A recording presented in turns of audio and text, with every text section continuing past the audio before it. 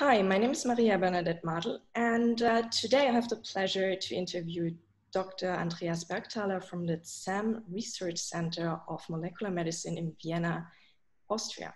So Dr. Bergthaler did his PhD in immunology in Zurich, in Switzerland, under the supervision of Professor Hengartner Nobel laureate Rolf Zinkernagel. And after his PhD, he did a postdoc in Switzerland and the United States. And after this, he became principal investigator at the SAM in Vienna, where he and his research group are focusing on molecular mechanism of inflammatory diseases. Welcome, Dr. Bergthaler. Thank you, Maria. So would you please tell us, how did your interest in immunology begin? So I studied not biology nor human medicine, but I studied veterinary medicine. And during these studies, I think somewhere after the second, third year, I became more and more interested in immunology. And as a consequence, I then, for one of my summer internships, I found a way to join a laboratory of a very famous immunologist in Tokyo, at the University of Tokyo in Japan, Tadatsugo Taniguchi, who is working on innate immune signaling, on interferon regulatory factors. And this, I think, was the final kick I needed to be really sure that this is what I want to do for a career and a living. And I subsequently had the chance, by some twists and turns, to join the laboratory of Hans Hengartner and Rolf Zinkernagel, the Institute of Experimental Immunology of the University Hospital Zurich and the ETH Zurich, as you mentioned already. And this was the first time that I got really my hands and feet deep into immunology, doing basically mouse immunology by means of viral infections. So using benchmark models of viral infections, where we exactly know what happens under normal circumstances if you infect the mouse with this virus. It's a little virus called LCMV, lymphocytic choriomeningitis virus, which for us humans is not really a big health threat unless you're pregnant or immunocompromised. Yet it has really served as an extremely important tool to write immunology textbooks. And I would say particularly T-cell immunology chapters. It has spurred and supported 3 different Nobel Prizes. Most recently, the one in 2018 by Allison and Honsho, who developed this idea of immunotherapy, of blocking inhibitory receptors on the surface of T cells, such as PD-1 and CTLA-4, which is all building on the concept of T-cell exhaustion. So that if the body is facing an excessive amount of antigen, which might be the case in case of cancer or in chronic infection, those T cells become exhausted. And this was first discovered in this LCMV mouse infection model, just to again give an idea of how basic research feeds into translational research and eventually into medicine. And there in Zurich, I kind of combined molecular virology. So we played around with the genome of this LCMV virus, and then we stuck it into different mice, wild-type mice, knockout mice, and we tried to ask very basic questions. What is the role of some genes of the virus? What is the role of antibodies? How can the virus escape T-cell responses? Yes, and this was basically my doctoral work in Zurich. And after that, I joined for a postdoctoral stay the laboratory of Alan Derham, actually a South African originally. And his lab back then was at the Institute of Systems Biology at the West Coast in Seattle, Washington in the US. And this is where I became more familiar with systems level approaches to immunology and inflammation. So using techniques such as, back then it was arrays to do transcriptome analysis, but also mass spectrometry to look at how proteins change, also quite a bit of bioinformatics, and applying this to other viruses such as influenza virus.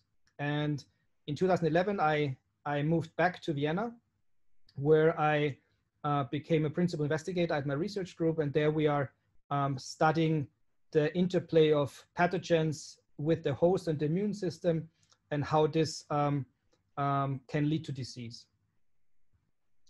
And what are you focusing now on your research in your own team?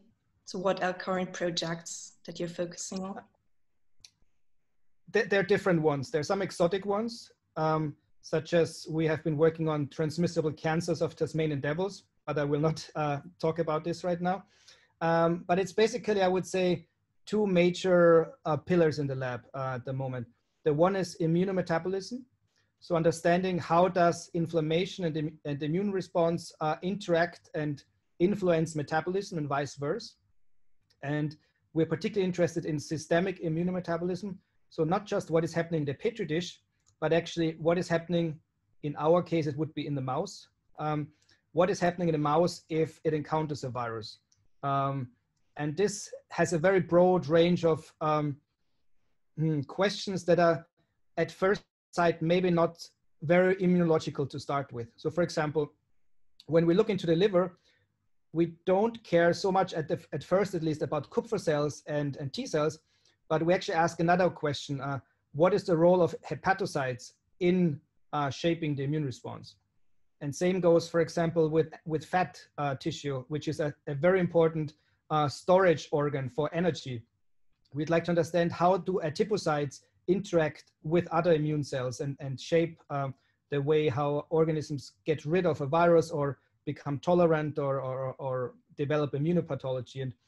And so it's this broad angle of immunometabolism where we really try to get a better holistic view of the changes, the pathophysiological changes in a whole organism upon infection. And there we have different special areas. One is the liver, for sure, and we had some important studies there where we, for example, could show how an antiviral cytokine, such as type 1 interferon, reprograms the metabolism of the liver, including such central metabolic pathways as the urea cycle, which is important to detoxify ammonia from your system. But we're also studying a very prevalent but ill understood disease called cachexia, something where your body wastes away. And you might be familiar with this from chronically infected patients that are AIDS or tuberculosis positive, or also terminal cancer patients, where basically these people are emasculated. They have lost significant amounts of their body fat and body, the muscle mass. And importantly, it cannot be reversed by just force feeding them. So it's really some intrinsic metabolic and also inflammatory processes that prevent this from getting reverted easily. And we made an interesting, I think an important discovery showing that immune cells such as CD8 T cells can actually drive cachexia in the context of chronic infection. And this was new and surprising. And we're currently trying to see how much does cachexia in the context of infection differ from cancer-associated cachexia. And our working hypothesis is that even though cachexia looks like a disease, and yes, you're losing weight and it might kill you in many instances when you think about cancer, but we somehow believe that maybe cachexia is an evolutionary conserved program that in the context of infections actually allows the body to reshuffle and redistribute energy and, for example, fuel the developing immune response. And this is something that we're currently studying. This is the first pillar. And the second pillar is that we're very interested in how pathogens evolve. So kind of coming from the other side. The first thing was rather the host, and now it's a pathogen. And we have been, over the last years, investing and developing several programs to understand how chronic viruses evolve in an organism. None of this is published yet, but interestingly, in February this year, when the SARS coronavirus came around, we decided eventually to repurpose this viral evolution pipeline. And so we kind of, a bit of a flying start, we started to sequence SARS-CoV-2 genomes in Austria. And we've by now sequenced more than 1,100 samples. And we've just published this Monday a paper in Science Translational Medicine where we reconstructed some of the super spreading events, and I think we could really gain some fundamental insights into both how mutations emerge, but also how this pandemic virus is spreading and is getting transmitted within the human population. That's very interesting, and also congratulations to this great manuscript.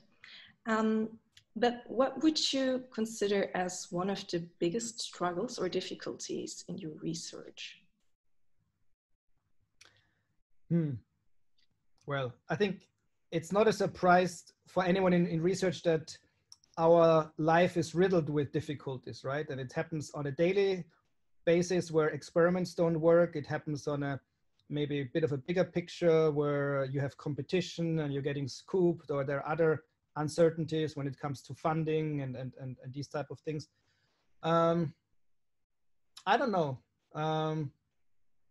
I don't think it's a difficulty, but I think what's really important is to keep an eye on a well-functioning team as a PI. And I think this is, I think, just as important as the actual science. And I think it's a prerequisite for doing cutting edge science. And I think it's also something, as a young PI back then, I probably underestimated how much pleasure you can get from working with people, training them, identifying their strengths and weaknesses, and kind of treating everyone in a different individual way, right? And I think it's a challenge, I think. And with every new person coming or leaving, it changes the group structure. And I think this is something that I think is really, really important for success of in science and beyond science, for sure, as well.